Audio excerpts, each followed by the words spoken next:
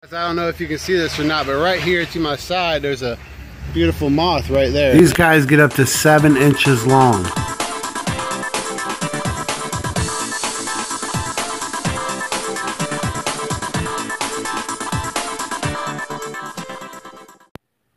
What a specimen. I tell you what, this is one of the largest moth species in the world.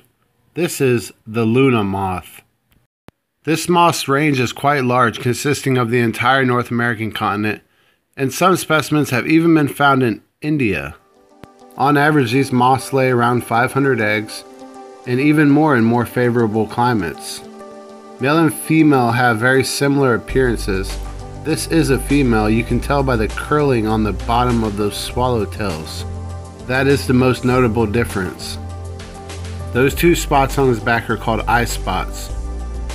Suitable host plants include walnut, sycamore, hornbeam, elm, willow, birch, alder, and ash. The Luna moth has a pretty typical life cycle. First, the Luna moth lays its eggs on one of the suitable host plants. Then the egg hatches into a caterpillar.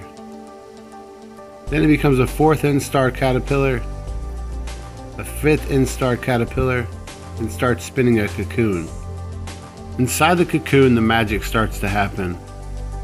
The caterpillar begins to turn into a pupa, one of either male or female. Every so often you may see the cocoon start to move. Thanks for watching this video.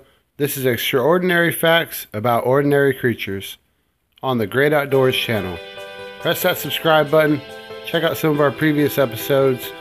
Definitely comment and like this video. Every share helps this video get around. Thanks again.